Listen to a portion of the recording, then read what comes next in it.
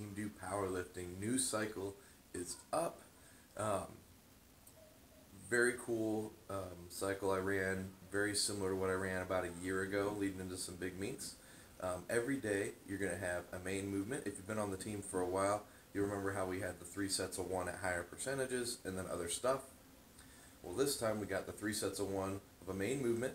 So you'll either have a squat as that 3x1, a bench as that 3x1, or a deadlift as that 3x1. And then after that, you'll have a variation on a squat, and after that you'll have a variation on a deadlift. So all 3 main days of training are going to have pretty heavy main movement, pretty heavy variation on another main movement. So you're basically going to be benching, squatting, and deadlifting at least 3 days a week at decently high percentages, relatively lower rep ranges. We just got out of a huge high volume cycle where the weights were lower and we were doing bigger rep numbers. So we have a really cool base built for us. Now we're going to start taking that base and tapering it down into a strength phase and into a peaking phase. Basically, we are set for 2/17. So February 17th, there will be, when we're peaked, that'll be our mock meet. Or if you want to go set up and sign up for a meet, February 17th is going to be the one to do.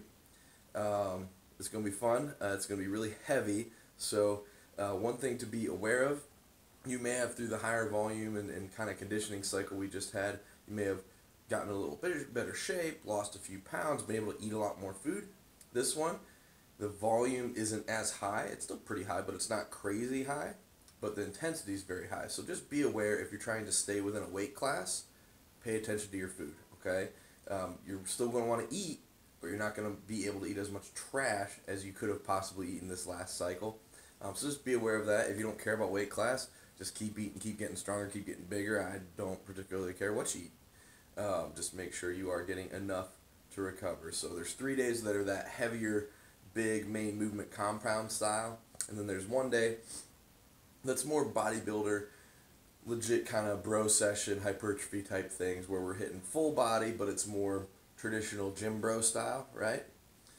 Just to give your CNS a break from the heavy stuff. So stay tuned. I think you're going to like this cycle. You're going to feel a lot. When you come into the meet, you're going to feel your groove and your movements really well because you've been doing the competition movements 3 days a week. So enjoy. Holler at me in the comments and keep me posted on how you guys are feeling through this training cycle.